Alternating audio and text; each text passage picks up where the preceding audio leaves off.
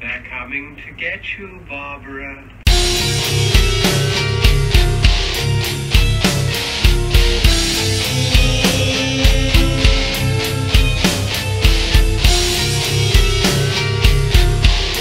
What's up, guys? I'm Kenny and welcome back to CotLD Dead. Please don't forget to like this video, subscribe, and hit that notification bell. You can also add us on Twitter, Instagram, and the Slasher app at CotLD Dead. Today I wanted to talk about an absolute horror classic, the Texas Chainsaw Massacre. Not only did the Texas Chainsaw Massacre kick open the door on an entire genre, it also paved the way for many other franchises and set the bar for gritty realism in the slasher flicks.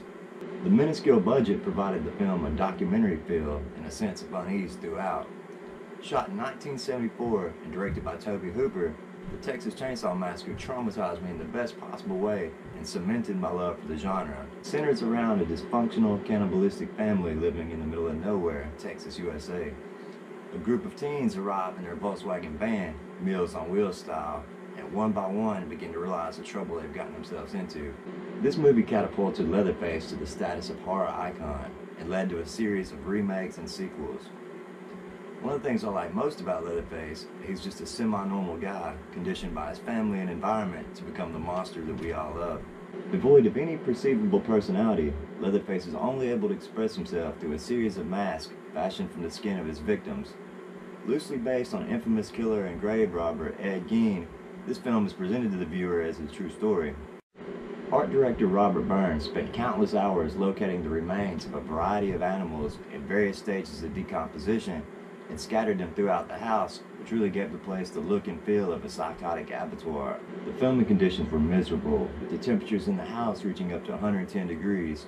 The actors weren't able to wash their clothes for continuity purposes. Between the smelly costumes and the rotten carcasses strewn about, you can only imagine how bad the stench must have been.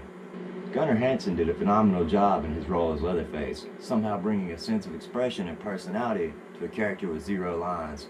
I also have to give praise to Jim Sedow and Marilyn Burns for their respective roles as the cook and Sally Hardesty.